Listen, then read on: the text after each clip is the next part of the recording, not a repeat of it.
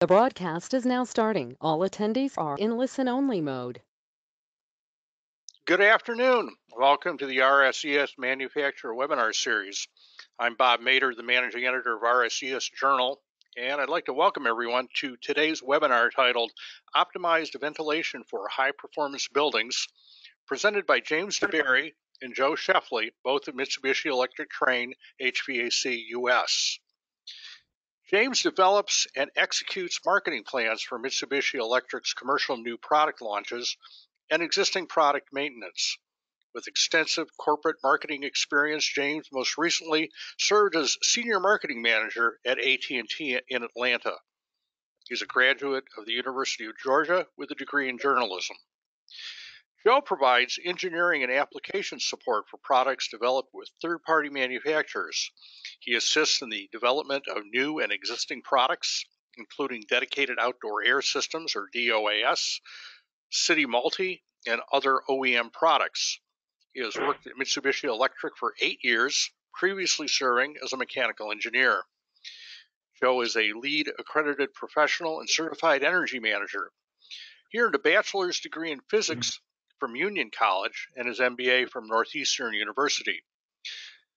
Before we get started, I would like to thank Mitsubishi Electric Trane HVAC for sponsoring today's webinar. Their generous support is how we keep webinars free for members, and we value their shared commitment to educating HVACR professionals.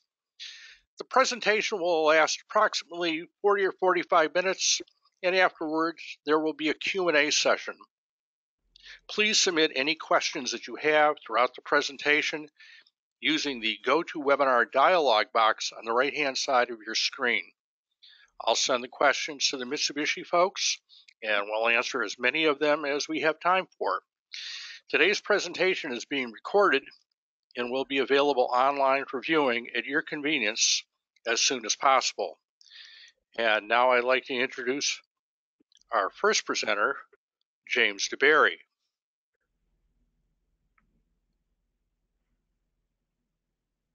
Thank you, Bob.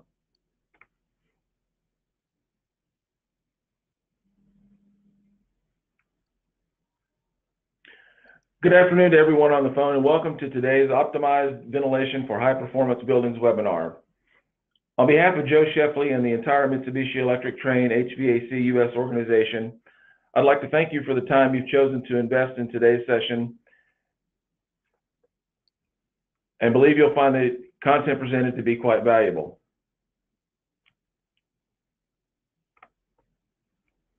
We're planning to spend, as Bob mentioned, the next 40 to 45 minutes discussing building ventilation, including the different styles and associated benefits and challenges, alongside how ventilation systems interact with Variable Refrigerant Flow, or VRF systems.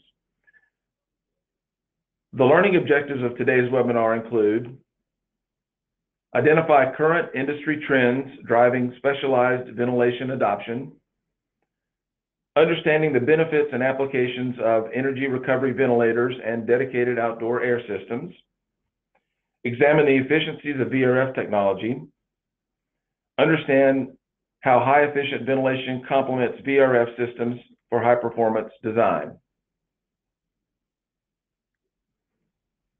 Joe and I look forward to sharing our thoughts on ventilation and the HVAC industry, along with a look at 3 successful projects and resources for continued learning this afternoon.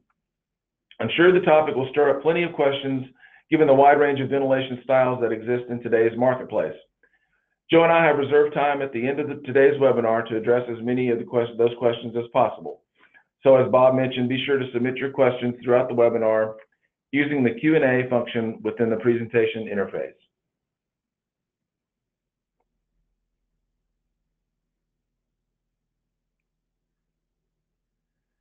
HVAC systems, along with associated ventilation systems, can complicate the design or layout of a building. However, options exist to avoid that complication. We'll get into more detail during the presentation and present options that you can use when designing the optimal HVAC and ventilation systems for your applications. Let's start out by talking about the changing needs of commercial buildings throughout the United States. First, the population of our country continues to grow overall, while certain regions of the country grow at faster rates than others. The growing number of baby boomers that are reaching retirement age is driving a population boom in warmer climates such as Florida, Nevada, Texas, and the Carolinas. In addition, the economic pressures that our nation has seen over the last decade have forced younger families in Generation X to move to locations where jobs are plentiful. This has driven demand for affordable housing, schools, office buildings, and other retail establishments, all of which require ventilation systems in some way, shape, or form. Second, the rise of multifamily functional spaces has driven the need for flexibility in design. Buildings are no longer built with one purpose in mind. They may have multiple purposes over the course of a single day. Examples of this could include co-working spaces or buildings that incorporate a mix of retail and dining on the first few floors and apartment or condos on the higher floors. In fact, the ability of a building to serve multiple purposes may even lead to the owner earning higher rents in the future. Lastly, the integration of smart technologies continues. Building occupants who have become accustomed to living in the information at your fingertips era are now seeking ways to personalize their comfort within an occupied space. Providing the ability to personalize occupant comfort through the introduction of smart technologies such as app-based thermostats leads to happier tenants, making the building owner's job easier. Now let's dive a bit deeper into some of those trends we discussed and introduce a few new ones. A little earlier, we discussed the shifts in population that are occurring across the United States. These changes have led to the construction of facilities that support the changing population, such as an increase in senior living facilities and hospitals across the southern United States. As it relates to ventilation systems, facilities such as the ones just described require specialized ventilation systems, which are regulated by state and local codes developed from ASHRAE 62.1 and the International Mechanical Code. As ventilation systems become more regulated, building owners are increasingly understanding the importance of indoor air quality. The bottom line related to ventilation is that a greater awareness of indoor air quality and its effects on wellness is making commercial building owners and occupants demand solutions that introduce fresher air into a building.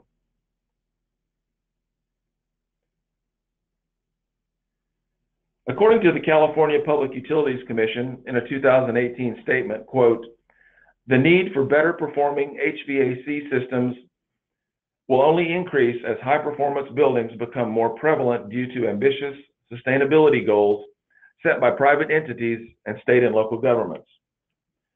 The rise in high-performance buildings and their associated certifications such as LEED, Green Globes, Passive House, and more requires more efficient ventilation systems to be applied. Tighter building envelopes also require more sophisticated ventilation systems specifically related to the area of occupant safety. The tighter the building envelope, the less indoor air can escape, potentially trapping harmful pollutants and chemicals indoors should a catastrophic incident occur." The demand for space-saving, flexible equipment has a direct correlation to the increasing demand for architecturally pleasing building designs. As building design becomes increasingly focused on style versus function, there is a demand for mechanical systems that are flexible enough to adapt based on those designs. These space-saving elements, such as the ability to decouple the ventilation and HVAC systems, enable the architect to design around the building owner's vision while not impacting the engineering community, whose core responsibility lies in designing the optimal mechanical system to achieve the building's conditioning requirements.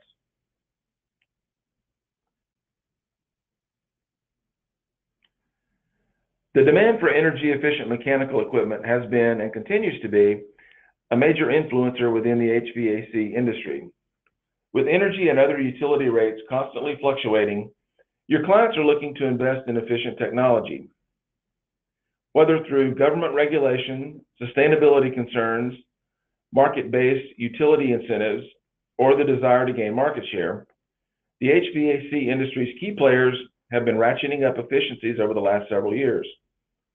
Looking to the future, this is a trend that will continue to be at the forefront of product development for years to come.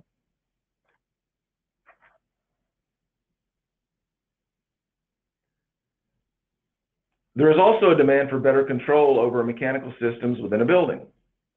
Control over those systems comes at two levels, centralized and locally within the space. Centralized controllers can range from building automation systems that control all mechanical equipment within the building to controllers that control all aspects of one mechanical system, such as the HVAC system. Controllers within the space, including those that integrate smart technologies, provide occupants the ability to personalize their comfort within that space. Demand for both types of control, centralized and local, continues to rise within the HVAC industry. Now that we've taken a look at trends occurring in the HVAC industry and ventilation industries, let's briefly explore variable refrigerant flow, or simply VRF technology.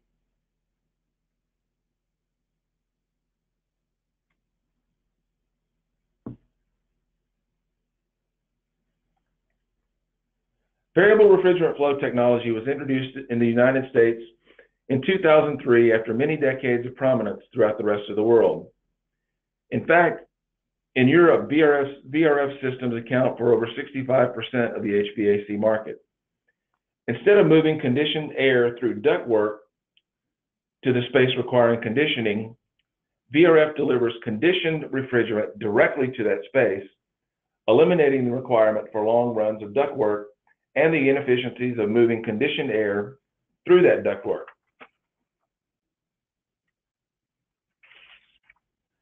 In addition, VRF provides the ultimate personalized comfort experience for a building's occupants. Each space or zone requiring conditioning will have their own network of indoor units. This network of indoor units is controlled from within the space, providing the occupant with the ability to personalize their comfort. Some systems can even cool some areas of a building while heating others from the same system. They're able to provide essentially simultaneous heating and cooling. This leads to happier tenants and fewer comfort control complaints for building owners and facility managers. Finally, due to the design flexibility of VRF, it can be applied to a variety of building types and applications, from adding capacity to an already taxed HVAC system on a college campus, to providing K-12 schools with a quiet, efficient way to cool classrooms, to even conditioning a high-rise new construction project. VRF is the optimal HVAC choice. The bottom line is that the efficiency of the systems, coupled with their ability to provide personalized comfort and ease of application into virtually any commercial building, has led to a rapidly increasing VRF adoption rate among HVAC specifiers.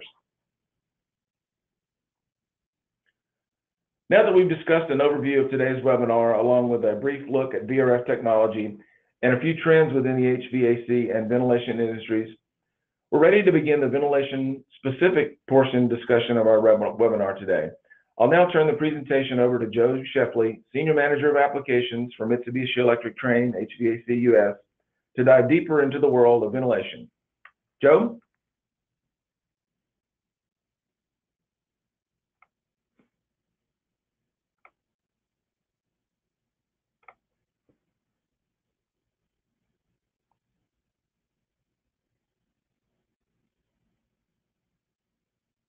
Thank you, James. So, why do we ventilate buildings? Well, for one, it's required by code. Secondly, ventilation improves indoor air quality and is necessary for occupant safety as building construction gets tighter and tighter. And lastly, efficiency. While historically, ventilation was a matter of necessity to ensure occupant safety, there is currently a trend toward bringing efficiency to this sector of the HVAC market. Unlike heating and cooling systems, which are regulated by energy code, whose main focus is efficiency and occupant comfort, ventilation systems are regulated by mechanical code, whose primary purpose is occupant safety. For commercial buildings in the US, ventilation code is typically based on either ASHRAE 62.1 or International Mechanical Code, IMC. State and local jurisdictions adopt these standards as code, but sometimes make small changes or adjustments to the language and requirements. Both of these standards have similar calculations to determine the amount of ventilation required for a given building.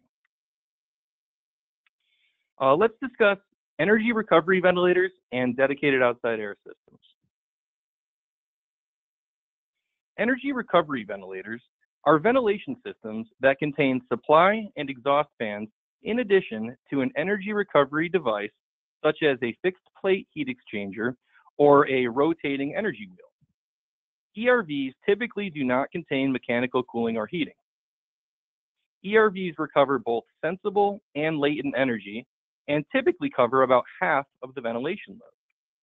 They also contain air filters to remove harmful pollutants and improve indoor air quality. With independently controlled supply and exhaust fans, ERVs help with a building's pressurization strategy. Most buildings design targets neutral pressurization or slightly positive pressurization to keep contaminants out. Because ERVs recover both sensible and latent energy, they aid in bringing ventilation air closer to room neutral conditions. Looking at a psychometric chart, you can see that ERVs reduce the variability of the incoming ventilation air and bring it closer to the desired conditions for occupant comfort. For a given amount of ventilation air to be processed, the ERV again will handle approximately half of the load to bring it to room neutral conditions. In other words, a ventilation system not utilizing energy recovery will generally require double the tonnage of mechanical cooling and heating. Dedicated outside air systems are capable of bringing 100% raw, untreated outside air all the way to room neutral conditions by cooling that air below the dew point and then reheating it to 70 to 72 degrees Fahrenheit. DOAS systems contain energy recovery approximately 60% of the time, and they come in both packaged and split system varieties. Although packaged DOAS systems are more common in the market by about a factor of 10 to 1. In recent years, variable speed inverter compressors have made their way into dedicated outside air systems, which has helped improve performance and efficiency. These are the same style of inverter scroll compressors found in VRF systems. Older mechanical design technology utilizes a single rooftop unit to condition both the ventilation air and the space cooling and heating. The problem with this is that compromises have to be made, and it is difficult to perform both functions equally well. More modern mechanical designs utilize DOAS systems for the ventilation and another technology type for the space conditioning, such as VRF, water source heat pump, or hydronic fan coils. The one caveat here is that decoupled ventilation designs have a higher price point than packaged rooftop designs. Now let's look at some design considerations. Ventilation air from a dedicated outside air system, or ERV, can be ducted to the back of the VRF fan coils. However, this design makes air balancing in the field more challenging, given the variable speed fans in the DOAS or ERV, in addition to the variable speed fans in the coils, in the fan coils. Personally, I prefer completely decoupled ventilation designs where the ventilation air utilizes a separate parallel duct path, which facilitates fan balancing and ASHRAE 62.1 compliance. Again, the caveat here is cost. 2 duct systems cost more than 1. Let's look at the refrigerant flow of a standard cooling only application where you've got a condensing unit connected to an air handler in a split configuration. And then the next slide, we'll look at a unique new way that ventilation air is being processed in a split system configuration. So here we have a full column of subcooled liquid leaving the condensing unit and bypassing the reheat coil. Can pretend it's not there. That full column of liquid enters the evaporator coil, where hot summer air crosses that coil, boiling that cold liquid refrigerant off into a low pressure gas, where it then returns to the condensing unit to be pumped up once again. This is just standard refrigeration, how any split system works. Now let's look at that same system, but we're going to add reheat this time, And instead of doing a full column of subcooled liquid from the condensing unit, we're only going to partially condense, and we're going to send a mixed phase refrigerant out to the air handler. When it gets to the air handler, all of that mixed phase refrigerant is going to go through the reheat coil, where it continues the condensing. And so leaving the reheat coil, you've got a full column of subcooled liquid, which then enters the evaporator coil. And just as before, that hot summer air is going to evaporate that liquid off into a low pressure gas, where it returns to the condensing unit to be pumped up once again. Now, in doing so, we're basically using this reheat coil as if it were the last section of the condenser. So instead of rejecting that condenser heat to outdoor ambient, we're using it more or less for free where we want it, as free reheat inside the air handler after the cooling coil, to bring it back to room neutral conditions, which is 70 to 72 Fahrenheit, 50% RH. Let's talk about ventilation and efficiencies. There is a growing demand in the market for energy efficient ventilation systems.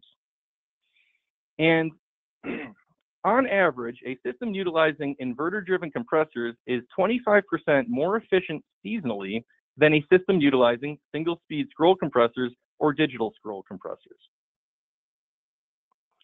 Inverter-driven DOAS equipment offers not only better efficiency, but lower sound, longer equipment life, and tighter control over supply air conditions, as the amount of hot gas available for reheat is proportional to the system loading at a given time.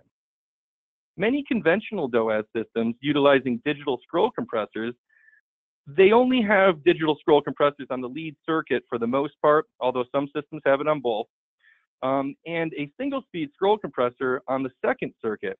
And the result of having one digital scroll and one single-speed scroll is that there's a large fraction of run hours where there's little hot gas available for reheat, and so the system isn't capable of making room neutral air during those run hours. In an effort to bring energy efficiency to the ventilation market, AHRI Standard 920 has been drafted and published just this year, just last month, actually. Manufacturers will now begin to test to this standard and publish equipment efficiencies in the directory. This will also bring third-party verification to the performance and efficiency of the ventilation market. And the two new metrics that have been introduced via AHRI Standard 920 are MRE for moisture removal efficiency. This is like a full load performance like an EER. And there's ISMRE, which is integrated seasonal moisture removal efficiency. And this is your seasonal performance, kind of like SEER or IEER. Let's talk about some applications. So how much do we ventilate? The amount of ventilation necessary for a particular building or application is based upon the occupancy type for the building, along with the size of the building. There is a wide range from zero need for ventilation in some applications, such as multifamily residential, where operable windows can sometimes be used to meet the ventilation requirement, all the way up to extreme ventilation requirements for industrial applications, such as manufacturing. The focus of this presentation is commercial buildings, sometimes referred to as comfort cooling applications. Oftentimes, in residential applications, the VRF fan coils are used to treat ventilation. However, you will want to limit the amount of raw, untreated outside air in order to avoid issues with humidity.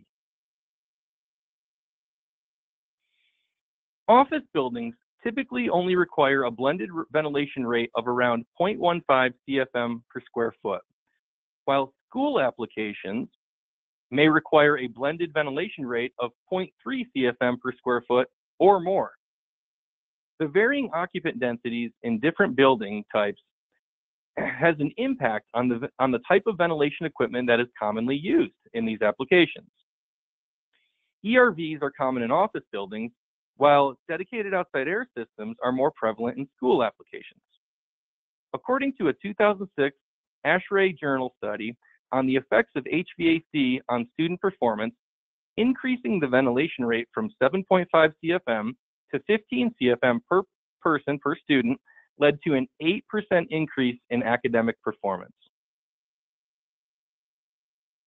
In addition to occupant density, humidity also increases the need for having a full-blown dedicated outside air system in lieu of an ERV.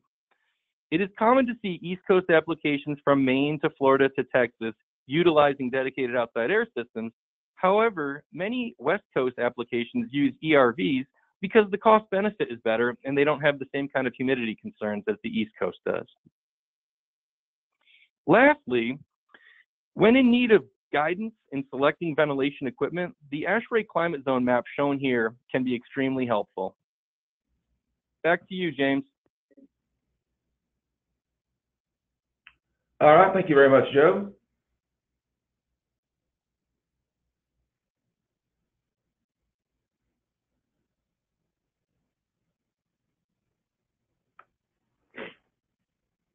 All right, thanks again, Joe, for that detailed explanation on ventilation systems and going into a little bit more detail on the difference between the ERVs and the DOAS systems and how they are applied in commercial applications.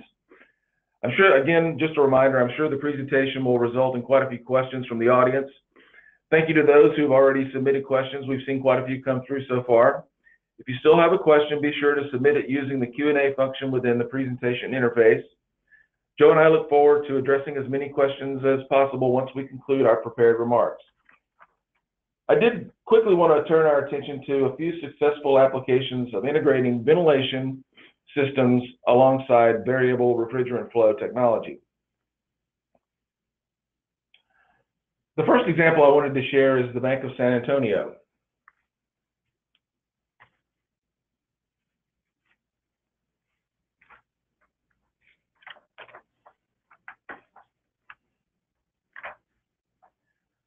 Since its inception in 2007, the Bank of San Antonio has been built on strong relationships and quality service.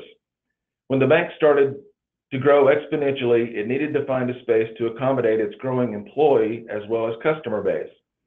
The bank broke ground on a new 56,000 square foot office space in 2015 and set out to find an energy efficient HVAC system that offered quality, comfort, and control.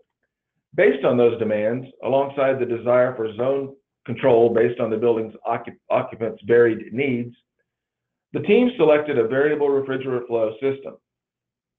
In addition to keeping the bank's employees and customers comfortable, it also keeps the bank's technology safe and, most importantly, cool. According to Tom Marino, Executive Vice President of Operations and Technology for the bank, quote, "They installed wall-hung units in the Information Technology Office, which is essential to the operation of the organization. They can't overheat," close quote. In addition to the VRF system, the bank also installed a premises dedicated outdoor air system to the building. The DOAS provides the ability to introduce fresh air into the building while removing humidity ever present in San Antonio's climate. The combination of variable refrigerant flow and DOAS has left a positive impression on the bank's employees, providing them with a comfortable place to effectively and efficiently serve their clients.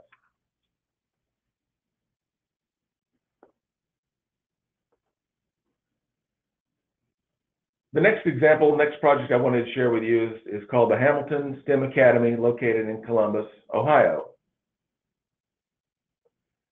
The Hamilton STEM Academy is a 48,000 square foot school located in Ohio's capital, Columbus, Ohio.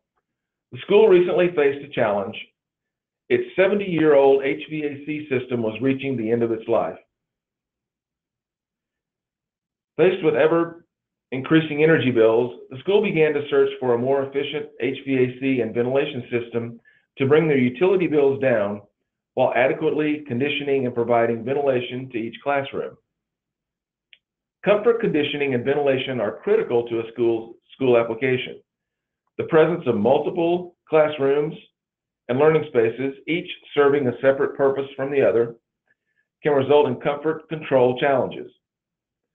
The needs of a classroom full of students fresh from gym class are vastly different than the needs of students who have been quietly learning all morning. In addition, ventilation is critical in this application to stop the spread of dust, dirt, debris, and viruses, all of which can be prevalent in a school. The school ultimately selected a combination of city multi-variable refrigerant flow and 3 rooftop DOAS systems, allowing them to accomplish their goals of reducing utility bills while not impacting the conditioning and ventilation required in each classroom.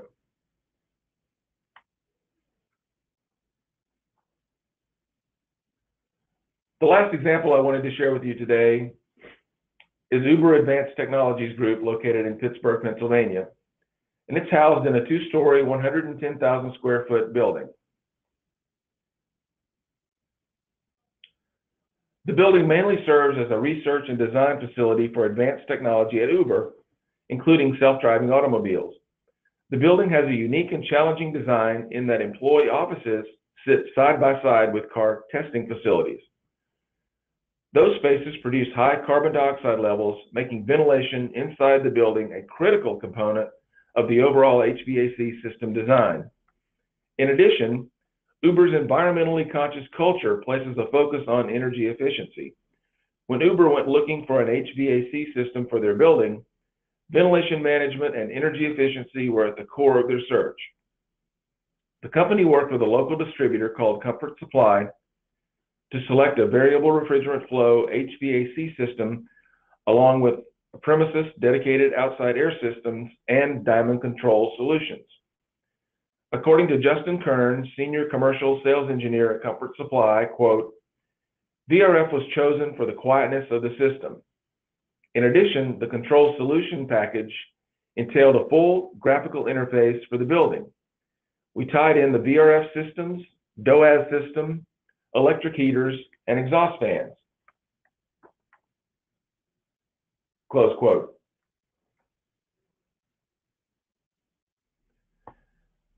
This concludes the prepared portion of today's webinar. Joe and I enjoyed discussing the HVAC industry trends along with an overview of VRF technology and a few successful examples of how VRF and ventilation systems work together. We hope you found the information to be valuable, and we look forward to answering your questions in just a few minutes. First, we'd like to highlight 3 resources among many others available for your use after this presentation concludes. These resources include our company's website, metahvac.com, metahvac.com, and links to our quarterly engineer, architect, and facility manager newsletters. In addition, we've included a link to access almost 200 case studies on our website, including those 3 examples that we discussed a bit earlier. On behalf of Joe and the entire Mitsubishi Electric Trane HVAC US organization, thank you again for your time and attention this afternoon. And with that, I'd like to turn the presentation over to Andy, our Q&A moderator, to begin the questions and answers. Andy? Thank you, James. Thank you, Joe. All right, let's get right into it. Great presentation so far, and I think the questions will only add to the experience. Okay, so question number 1. How much does a DOAS weigh, and what kind of structural support would it need? Yeah, that's a great question. I know Joe is much closer to those than I am. Obviously, those are units that go outside up on the rooftop, so I'll let him comment on the weight and ramifications of the system on rooftops. For the most part, dedicated outside air systems are in the 1,000 to 18,000 CFM range. That's really probably 90+% of the market right there. And because of that, a factor of 18 range there, it varies wildly.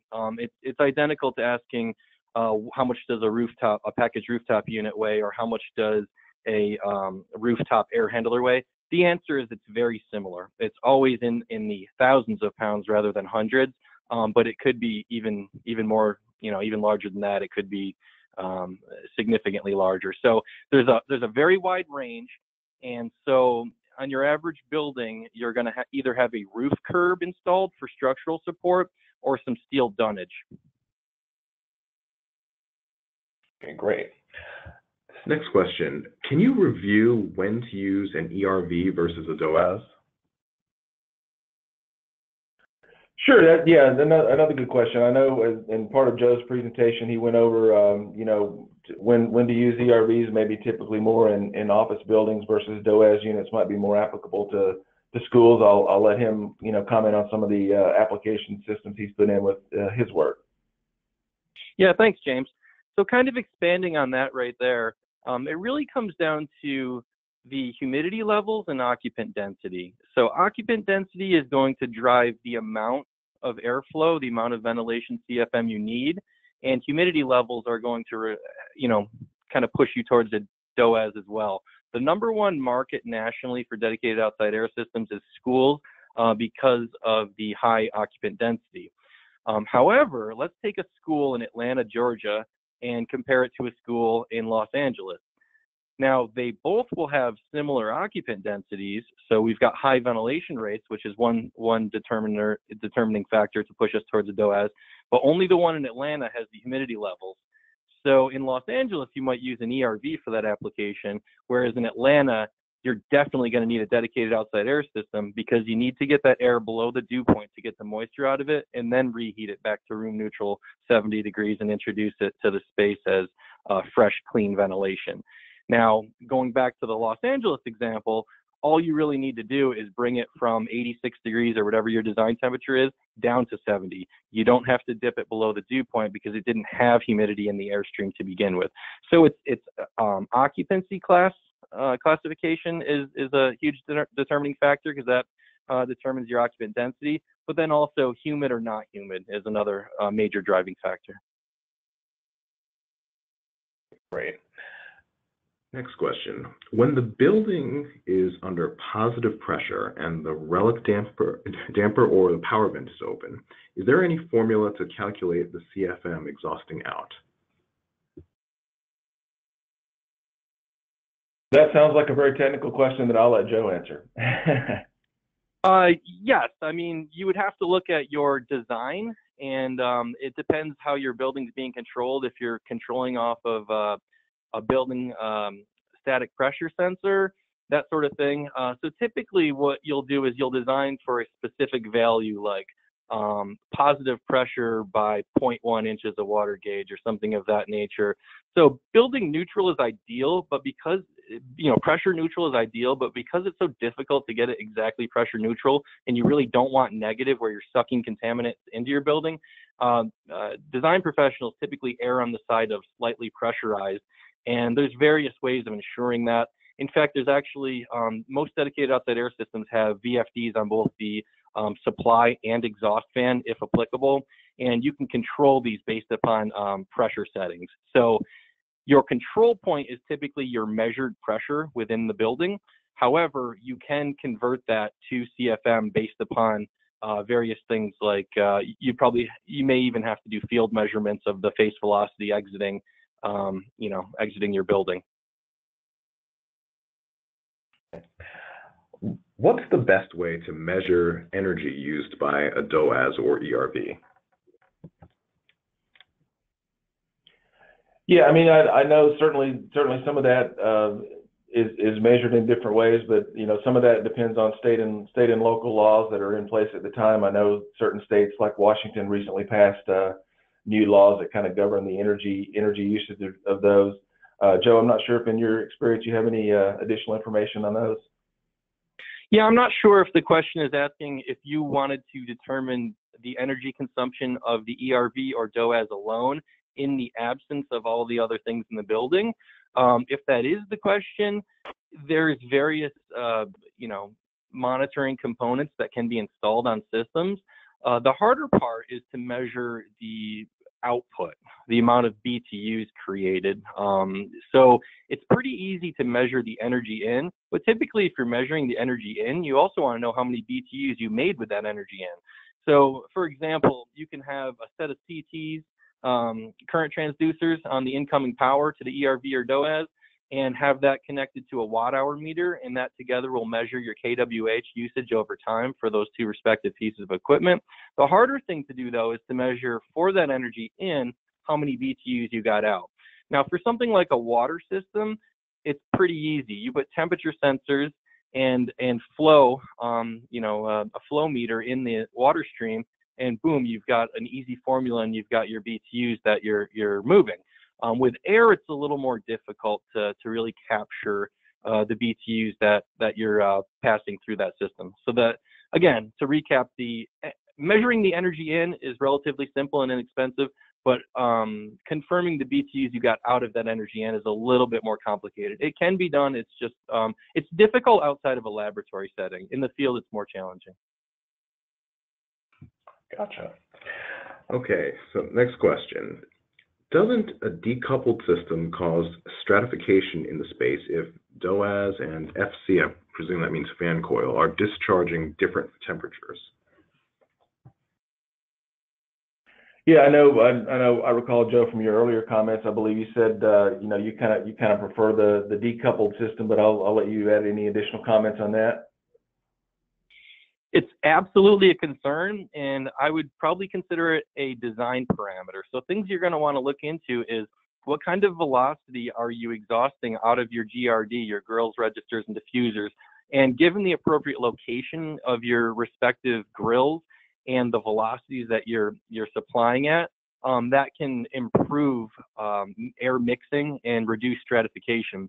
A poorly laid out building, yes, that would be very much a concern, and then a coupled system. So if you're concerned about that layout or don't have expertise in reducing stratification, then a coupled system may be the easier way to go.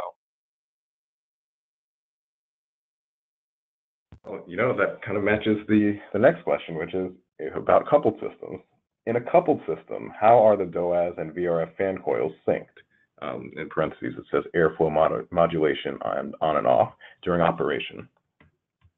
Yeah, the easiest way is to have them at the same fan speed. So in other words, if the VRF fan coil has high, medium, and low, and the dedicated outside air system is a plenum fan on a VFD, continuously variable, the best thing to do is to balance it at your ASHRAE 62.1 ventilation rate, and whatever fan speed you've got the VFD set to on the supply fan and the DOAS, and whatever fan speed you had the VRF fan coils on to achieve your required ventilation rates in each space served by that DOAS, you can leave it there, set it, and forget it. Now, if you want to take advantage of the variable speed nature of the DOAS and the VRF fan coil, this is where I was explaining that it's difficult to do. It can be done, but it's just much more of a challenge for the design professional, which is why I really personally favor decoupled systems, because they're just easier to design and implement. But it can be done, and usually the recommendation that I give is that at your minimum VFD speed, so a plenum fan, which is typically used in most of your manufacturer's DOAS systems, it can go 50 to 100% modulation. Below 50%, the fan curve for a plenum fan isn't pretty, and so the performance, you typically wouldn't modulate lower than that. And then in VRF fan coils, they typically only modulate about 75 to 100% of their nominal airflow. So what you would do is at the lowest position on the supply fan in the DOAS and the lowest fan speed in the VRF fan coil, that you would ensure that at that setting, you're meeting your ASHRAE 62.1 minimum ventilation rates. And then anything above that, you'll know that you're going to meet or exceed those rates for your building. Okay, great. I'm going to skip this question and go back to it because there's a related question to what you just said. So code is shifting from efficiency to effectiveness, which is great, but how do you integrate energy recovery requirements? Yeah, I assume that question goes back to talking about the ASHRAE codes and some of the other ones that we talked about earlier. And I know Joe mentioned earlier that some new codes just came out last week, I believe. So I'll let you take that one. Andy, can you repeat that one more time? It sounded like there was two different questions in there. I heard the effectiveness side of it. What was the other part? Yeah. So the person seems to be asking about how the code is shifting from, well, the person's saying shifting from just efficiency to effectiveness, which I presume means keeping the outdoor air clean and maintaining IAQ. So, and they say that's great, but they're wondering how do we deal with integrating energy recovery requirements, which perhaps means energy efficiency in this case, with the ventilation requirements, the IAQ requirements. That's my Okay. interpretation. Tell me. Yeah, yours, I'm not certain. Yeah, I'm not totally certain I understand the intent of the question, but in terms of effectiveness, when we're talking about delivering ventilation air to the space, my understanding of that per ASHRAE 62.1 is the manner in which you deliver it. So in other words, if you have ventilation air going directly to the occupied space, you have good effectiveness. They even look at if it's being supplied at a low level or a high level, from the ceiling or from the floor. And then you look at things like, well, what is the penalty in terms of effectiveness if you pressurize ventilation into a plenum space, hallway, or corridor, and then it's pressurized in those spaces, which forces the ventilation to trickle into the occupied space? They give you penalty factors that discount. So in other words, if ASHRAE 62.1 calculation gives you 1,000 CFM of ventilation, you might require an extra 20% extra ventilation because you're taking a penalty on effectiveness because you're not delivering it directly to the occupied space, but rather to some proxy that will then filter into the space, such as a hallway, plenum, corridor, etc. The other half of that question sounded like it had to do with ERV and ERV effectiveness. For the most part, ERVs are a good idea, provided you have room in the space for both supply and exhaust ductwork. So in order to do any kind of energy recovery, you need two pathways, one in and one out. Code, by and large, is moving towards requiring energy recovery for smaller and smaller and smaller CFMs. So I said approximately 60% of the DOAS market right now includes some form of energy recovery. I wouldn't be surprised in another 6, 8, 10 years that that's 75, 80% of the market, just because it's a no-brainer. If you look at the cost impact or the ROI of specifying a DOAS with or without ERV, the payback for that additional cost is about 6 months or less for most system types. And then within ERVs themselves, if the question was about effectiveness of the heat transfer, generally speaking, the sensible effectiveness, whether it's a core or an energy wheel, is about 70%, and the latent effectiveness is about 60%. Now, there are products out there that go up well above this and well below this, but the ASHRAE minimum requirement is at least 50% effectiveness energy recovery at design. Okay, great. Next question. What are the pros and cons between packaged rooftop DOAS and split DX DOAS? Yeah, I know those are... Go ahead, Joe. Sorry, James. Yeah, I would probably say that it's job specific or project specific. A lot of times we've used split system DOAS to get us higher efficiency. Some of the split system DOAS offerings include a condenser coil that's much larger than the equivalent tonnage condenser coil on a package unit. Another reason might be that you need to take advantage of long line lengths. In other words, let's say, for example, your existing roof structure cannot accommodate a packaged DOAS system, or else you'd have to upgrade the structural. Maybe it's an end-of-life old rooftop unit that's being replaced. Well, the new one is going to be larger and heavier because in order to be more efficient, it's probably going to be larger and heavier and have larger coils. So you might move from a package to a split design so that you don't have to upgrade the structural materials on your roof, but still meet code and meet or exceed the efficiency requirements for that. So there's several different reasons pushing you one way or the other. Another reason might be that you want a heat pump DOAS, and that your package manufacturers or packaged DOAS suppliers only offer gas furnace or all electric, but not a heat pump option. So it really comes down to the customer's needs and the type of building and job specific details of that nature. Okay. Next question. Are there any special precautions you have to take in the winter or in really cold climates with DOAS or any of these other ventilation systems?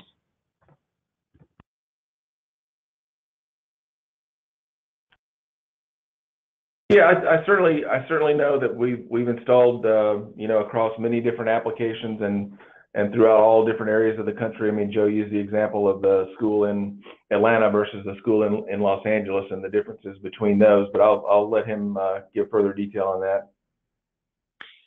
Yeah, for the most part, the limiting factor in an ERV or a DOAS is the energy recovery device. So for example, Mitsubishi's brand of ERVs we require some form of preheat if you're going to be entering that heat recovery core with less than 14 degrees Fahrenheit air in the winter. And so that's just to prevent frosting. What happens is if it goes below that value, the supply fan will actually operate intermittently rather than continuously in the ERV, which is not, desirable in most applications.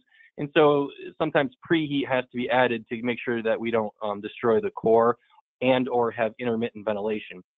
Similarly, on dedicated outside air systems that have, an energy wheel built into them, usually the spec is if you've got a design temperature down to 0 degrees, you add a wheel control method known as modulating wheel. What it will do is it will slow the wheel and you'll get less efficient heat transfer the colder it gets out. But what you're really trying to do is not ice up the wheel by slowing its rotation. If you're, say, -10, -20 degrees Fahrenheit is your design condition, you'll actually put a preheat on a dedicated outside air system that has an energy wheel for the same reason that you would have preheat on a core. With regards to performance, typically when you're treating ventilation, you're trying to make 70 degree, 50% RH air. And so in the summer, when it's hot above 55, say, you're in cooling. And when it's below 55, you're in heating. So you don't typically have to worry about the mechanical cooling and heating being out of range. They're typically just fine. Unless, of course, we consider a heat pump variety of a dedicated outside air system where the primary heat source is also DX. Then in that case, there may be redundant auxiliary heat for any of the run hours that are beyond the operating range. Okay, great. Given the time, this might be our last question, so let's see how it goes. So if you have, let's see, make sure I'm reading this correctly. All right, so what kind of ductwork is used with DOAS systems if you have a ducted VRF system? What is the ductwork like? And what special precautions do you have to make? Yeah, certainly. I'll start with a little bit with the VRF portion, and I'll let Joe talk about the DOAS systems. But obviously, with VRF, you can have refrigerant piping that's run, and they can be ducted or ductless. I think the question was specifically around ducted and how that relates to DOAS. So I'll let Joe speak to how that ties into the VRF system.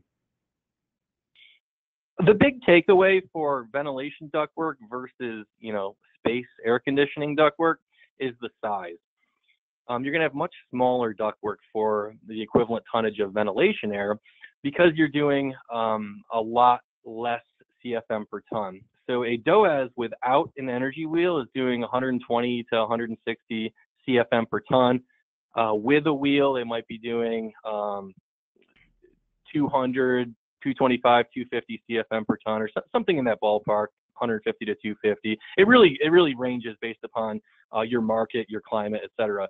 But anyways, that compared to 400 CFM per ton for a standard rooftop unit design, it equals a lot smaller ductwork. And so depending on the amount of airflow you're moving, you're going to use your standard sizing principles for ductwork sizing as you would with standard conventional, rooftop ductwork, except for, again, we're going to be processing a lot lower CFM.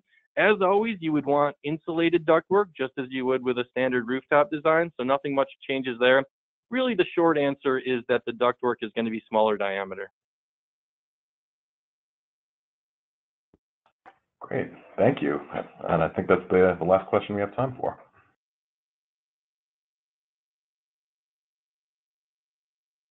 All right, thanks, Andy. Appreciate that. Thank you for the Q&A portion of the webinar, and I think now we'll turn it back over to Bob.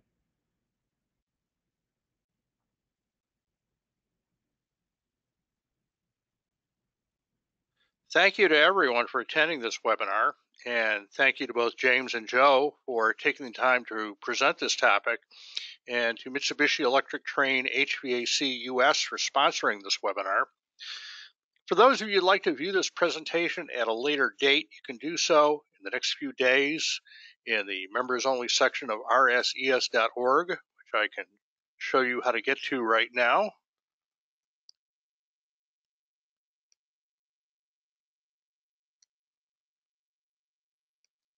There we go. To view this webinar, as well as the previous webinars, log in at rses.org by entering your username and password in the upper right-hand corner right here. Once you log in, there we go. You go to My RSES homepage right under where you logged in.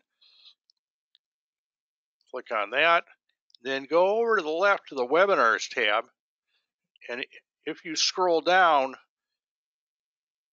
you'll see that we have two terrific upcoming technical webinars, one from our past president, Joe Marchese, on servicing refrigeration systems, and one from our friend Brian Orr on proper evacuation techniques.